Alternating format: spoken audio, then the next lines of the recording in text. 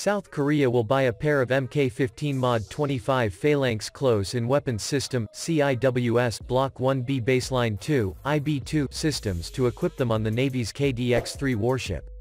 The contract was approved by the U.S. State Department today. It covers acquisition of two Mk-15 Mod 25 Phalanx CIWS Block 1B-2 systems, 4,000 rounds, 20mm cartridge API linked.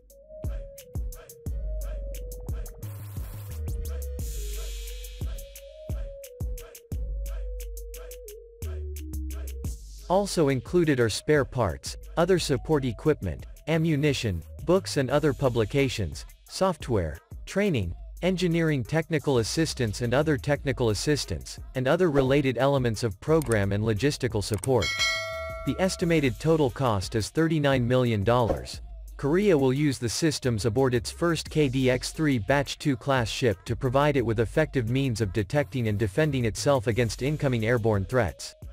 The principal contractor will be Raytheon Missile and Defense, Louisville, Kentucky.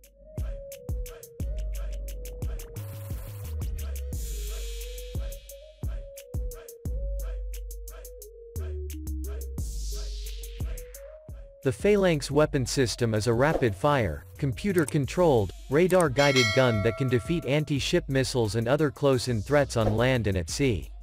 At 8,500 tons standard displacement and 11,000 tons full load, the KDX-3 Sejong the Great destroyers are by far the largest destroyers in the South Korean Navy. They are built slightly bulkier and heavier than Arleigh Burke-class destroyers or Atago-class destroyers to accommodate 32 more missiles. DX-3 are currently the largest ships to carry the Aegis combat system.